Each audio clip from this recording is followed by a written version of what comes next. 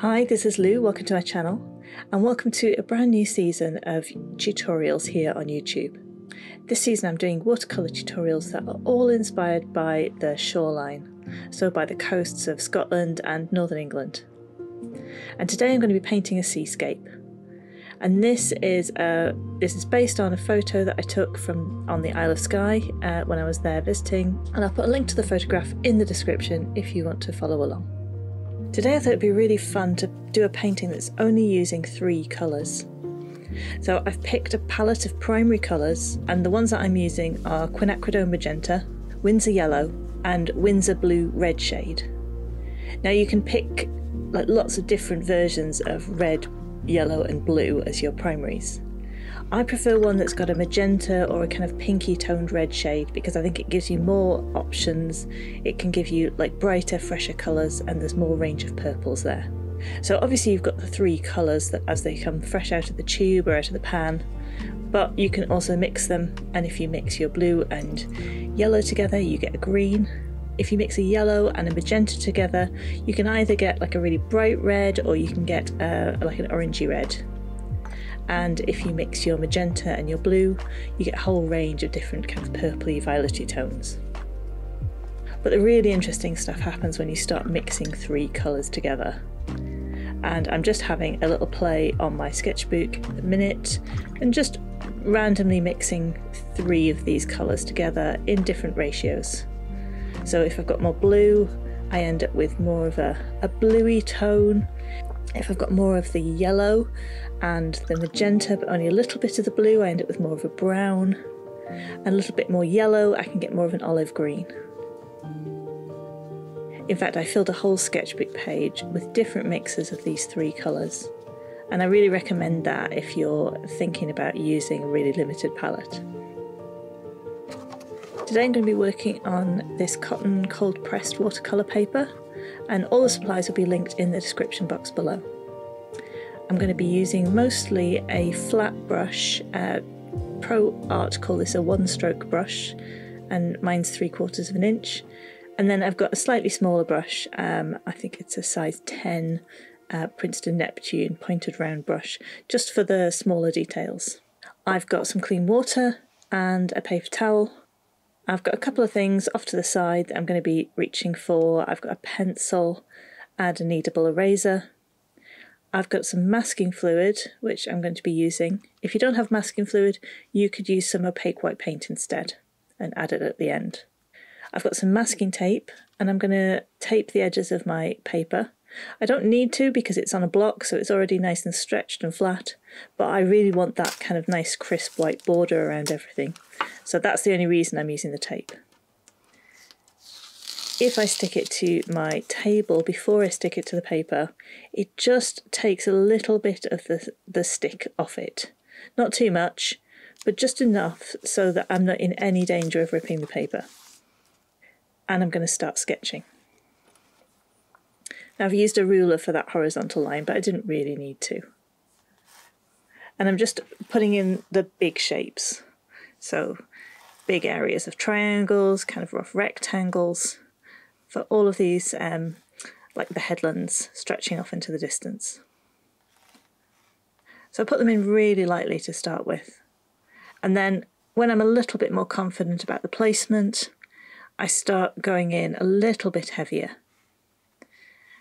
And I'm kind of jerking my pencil around to give me some of the kind of the rough, random shapes that you get from rocks. It's not going to look exactly like the picture, but as long as it looks kind of rugged and coastliney and natural, that's absolutely fine. I'm going to put in some random kind of rectangle-y style shapes for some of these rocks in the foreground.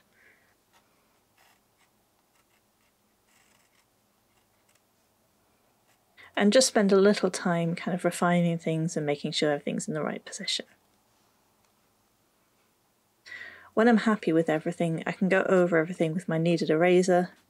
That helps me remove any of the lines that are completely in the wrong place. But it means that I can also go over the lines that are a little too dark and just lighten them up a bit.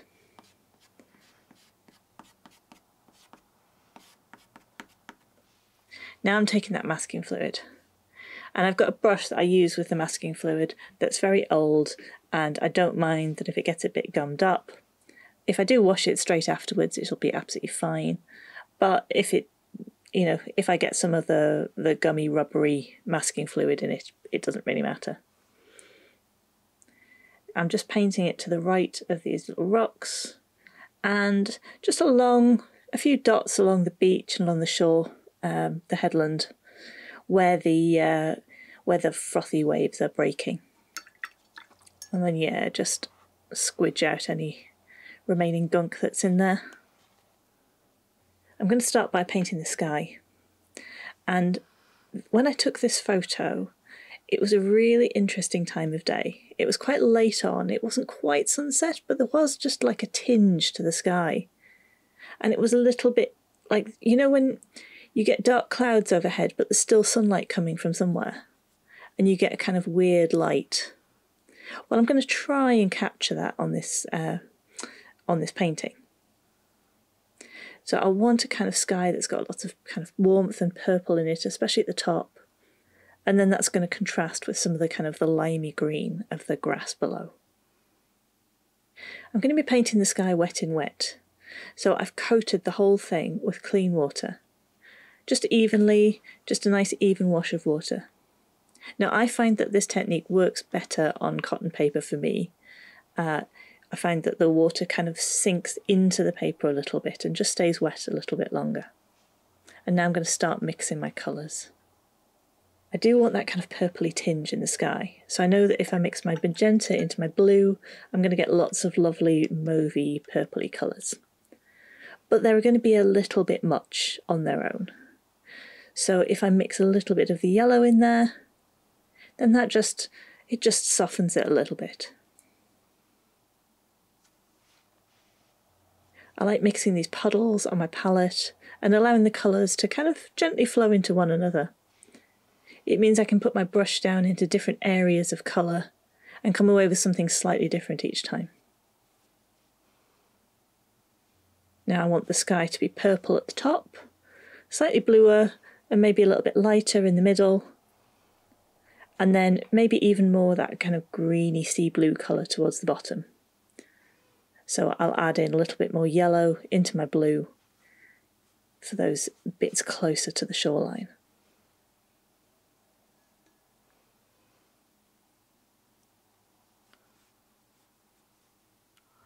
Now the water is going to spread my paint out, so I don't need to worry too much about getting it kind of looking neat and clean and tidy, but I'm just kind of painting swooshes across it. And the colours will blend, and they will be a little bit lighter when they dry than when I've put them in, so I can go a little bit darker than I originally intended as well. So start out quite light, and then just keep adding colour until I'm happy with it.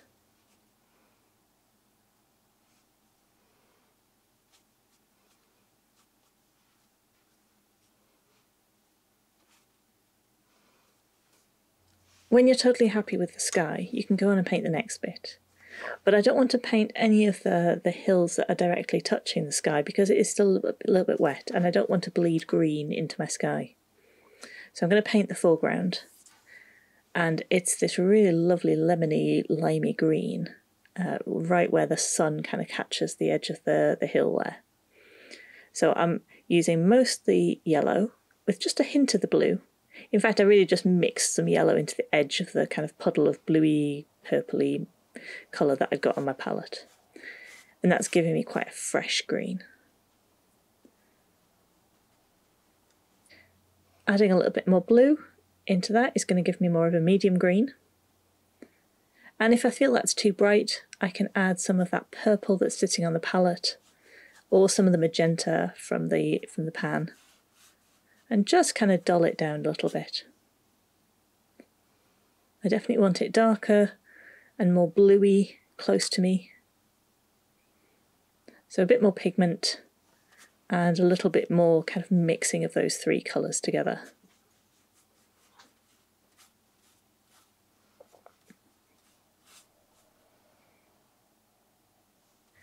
And while this area is still wet, I can just keep on working at it until I'm happy with it.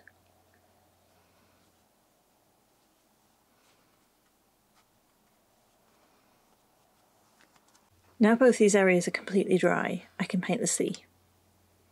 And obviously I want the sea to be blue, but it's not just blue. Actually, I think I want to paint it a little bit brighter than it is on the photo. And I'm going to start with a kind of a light greeny blue at the top by adding in a little bit of yellow to that colour. And then I'm going to make it warmer, a warmer blue as it gets closer to me. So I'll be adding in more of that pure Winsor blue.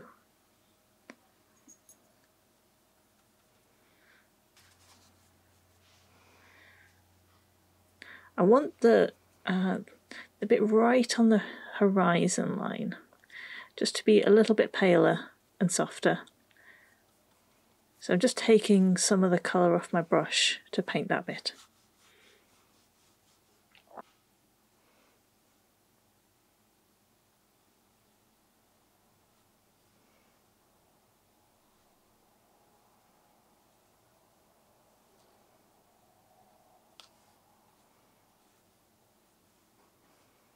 So as I'm painting in these little bits near the beach and the rocks, I'm trying to leave some white spaces where the rocks are, but where I've put the masking fluid, I can just paint straight over it.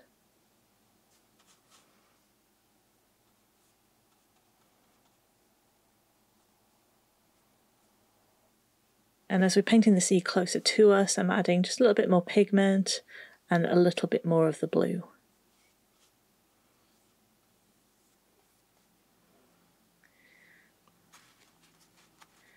Now it's really good to work quickly when you're painting a kind of a big area like this. And what you'll notice is that the area that I painted at the top has started to dry a little bit. And so in order to kind of help it all be nice and even, I'm just going over it again with another layer of not too wet paint, but just a little bit more paint on my brush.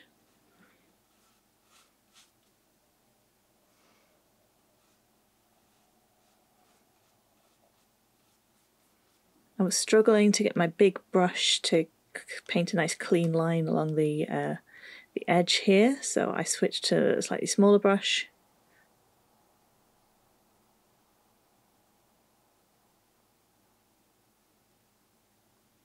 That does leave a little bit of a dark line of that darker blue towards the bottom, and that is kind of bleeding into the slightly drier layer further up. So again, what I can do is I can take my brush and just wet that whole layer again, and because it's still damp, it'll spread out nice and cleanly.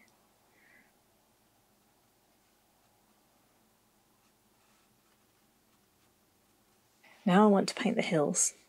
And the hills are a really interesting mix of kind of bare rock and grassy areas. But I don't want any kind of harsh lines in there. So I'm mixing up on my palette. On my right hand side, I've got pretty much pure yellow. In the middle, I've got a green, which is a mix of the yellow and the blue. And then on the right, I'm mixing up a kind of neutral colour by mixing an equal amount of each of my three primaries together. And I start painting that in. And actually I decide that I'd rather like to reflect some more of the purple from the sky in these rocks. So I add a little bit more of the magenta into that mix, and I create, it's still a kind of neutral dark colour, but it's got much more of that kind of purpley mauvey tone in it. And I'm painting this whole area on the left, and I'm just going to fill it in with kind of dabs of different colours to kind of give that sense of it being kind of a bit rocky and rugged. So I paint some areas with the kind of the rocky colour, and then I'm going to go in with my mid-green and join some of those areas together. And then where there are real highlights, where you can kind of see the sun shining, and where there's like some nice grassy bits, I'm going in pretty much straight with that yellow. And then I just allow those colours to blend on the page.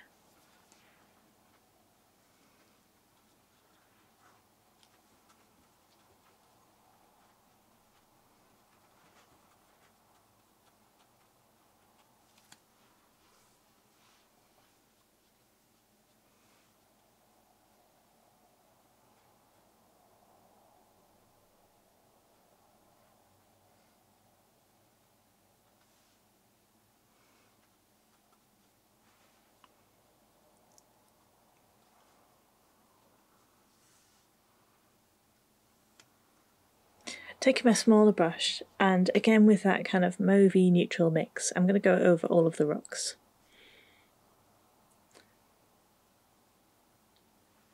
For the minute I'm just painting them in all one solid colour.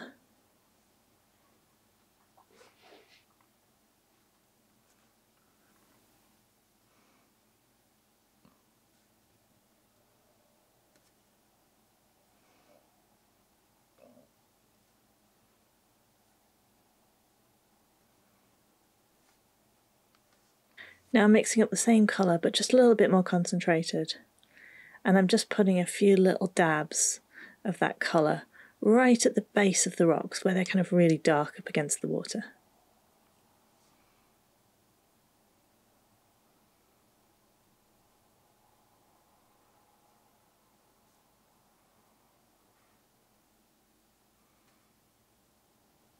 I'll paint the second kind of headland in exactly the same way. It's got like a ridge of grass along the top and then some kind of rocky cliffy bits. And I'm just kind of dabbing some random colours, some pale green, some mid-green, and then quite a bit of that kind of rocky colour.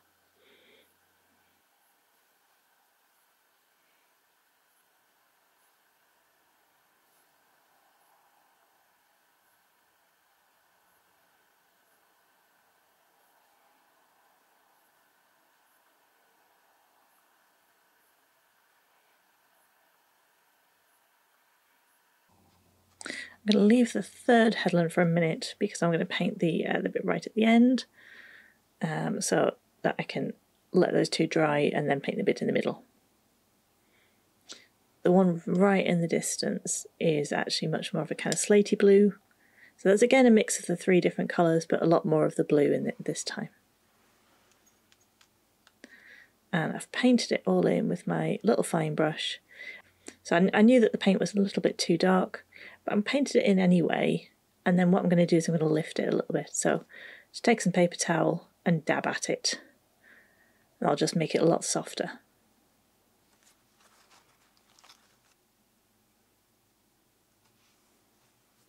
The third headland in the distance, I'm going to do it in the same way again, but I'm adding a little bit more blue into my mix of the kind of neutral colour.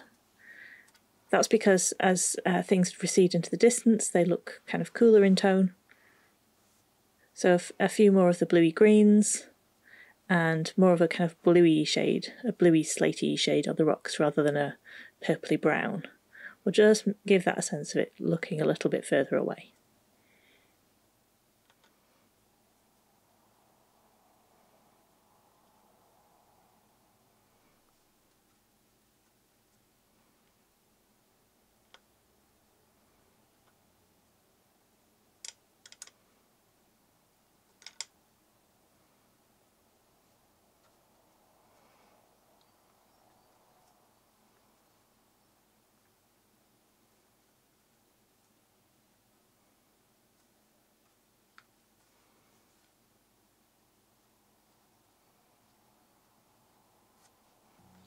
Now we're nearly finished here, and we could be finished if you want to be, but I'm just going to add a little bit more detail.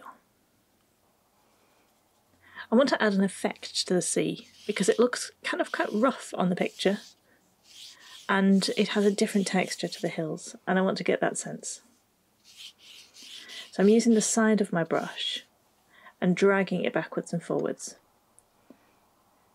I'm practicing a little bit first on a bit of scrap paper, and I decide that the brush that I had been using was a little bit too soft and a harder, more stiffer brush would be better. So I've switched to another brush which is still a synthetic brush, but it's got a little bit more snap to it. This is the Raphael Precision Brush, and I'm really using it totally on its side. I'm not using the point of it at all. And I've mixed up a little bit of yellow into my blue to give me a kind of a sea green colour. And I'm just very gently touching the paper. And because it's cold pressed paper, it's got some kind of texture to it. And where the brush is hitting the raised bits of the paper, I'm getting a little bit of a kind of like that rough, dark, dry brush effect. I'm also adding a little bit more detail to the rocks, and I'm just dabbing really with my flat brush some horizontal lines to kind of show the kind of the nature of the rock, as it's like in layers, and some darker areas to look like kind of shadow. I've done that on the middle headland, and I'm doing it on the one closest to me as well. Now when I started this, the first line that I put in was slightly at the wrong angle, so I've just gone with it, but if I did it again, I'd probably try and make sure that those lines were a bit flatter and a bit more horizontal.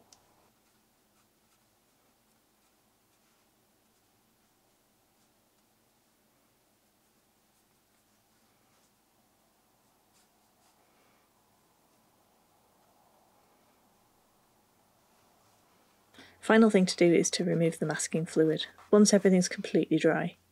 I'm very good at not being patient enough to wait and smudging it. So take your time and be patient. I'm just using a clean finger to rub that off, but I found quite a hard eraser works really well as well if you're struggling. And then there were a few areas where I felt there was just a little bit too much white. So again, I've mixed some of that greeny blue sea colour, and I'm just dotting in those areas, just to break up some of those white bits a little bit.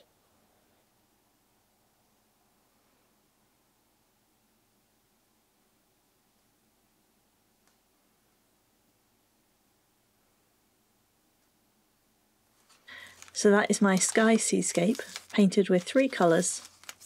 I really hope that you've enjoyed this. If you want to paint along with me, then I'll put the reference image and also some line work on my website that you can download. There'll be a link to that in the description box. If you give this project a go, I'd love to see it. You can post it on Instagram and tag me at Lou Rachel Davis. I do love seeing what you've made, and thank you for those of you who tag me in your photos. If you like the video, then please give it a thumbs up. And if you'd like to see more from me, then please subscribe to the channel. Thanks very much for watching, and I look forward to seeing you again very, very soon. Thank you. Bye-bye.